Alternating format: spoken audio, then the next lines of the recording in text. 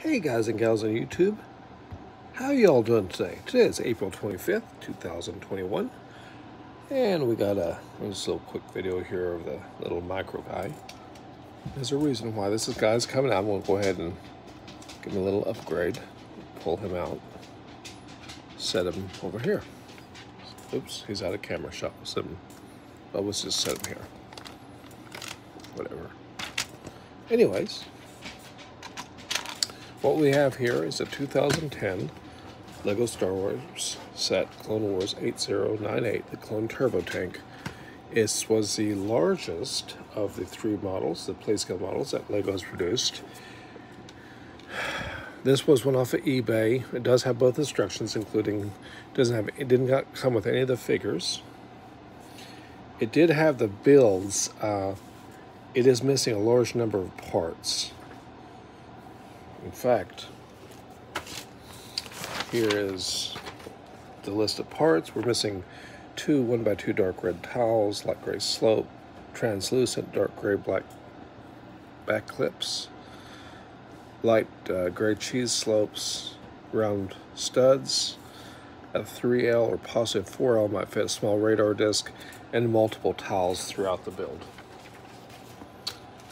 So I have had to do a little bit of creative work to even assemble it.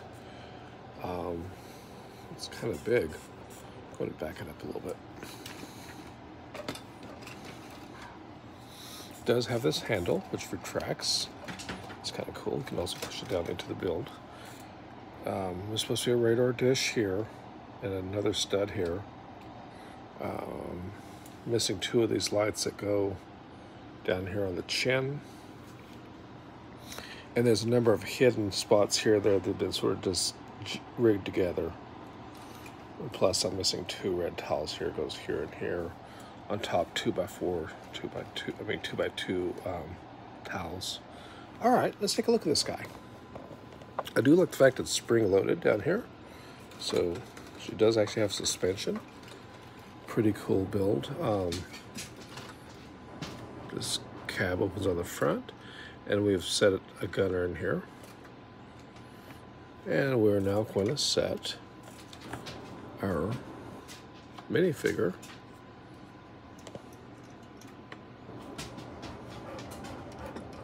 from our micro build here. We'll leave him a little pistol. Close these guys up. There we are. And in the back here, we could probably put a gunner here.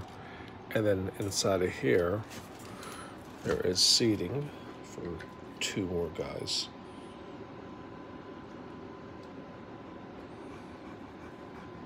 There we are, right down in here, two seats. I'll put two guys back in here.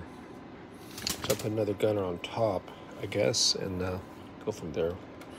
There's nothing really reachable within this build here.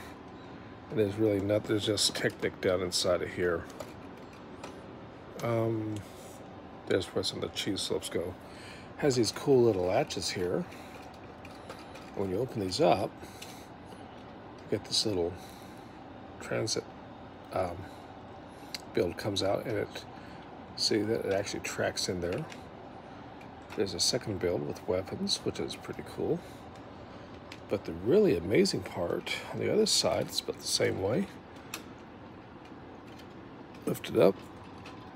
And this is a little walker, which hinges in there.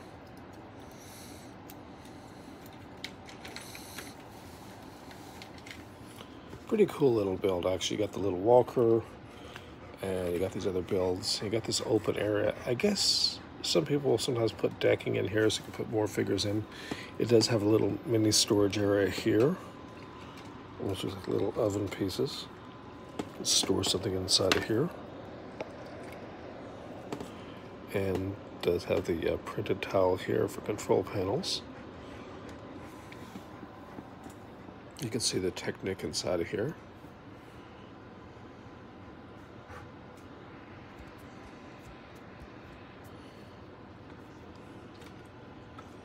But yeah.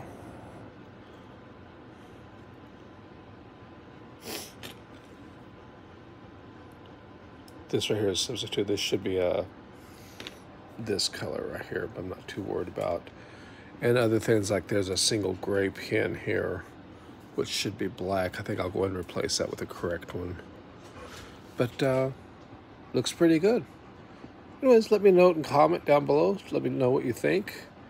If you like the big turbo tank build or no. I think it's an impressive build, and I like the way the wheels are made. I like the overall look of it. This closure design is pretty cool. See, the tile's correct on this side. This is the better side, shall we say. Anyways, with that in mind, let me know what you think. Thank you for the subscriptions and the thoughts and the support of the community out there. Big addition for the old clone army, eh? Anyways, y'all take care of yourselves out there. Stay safe. Ciao.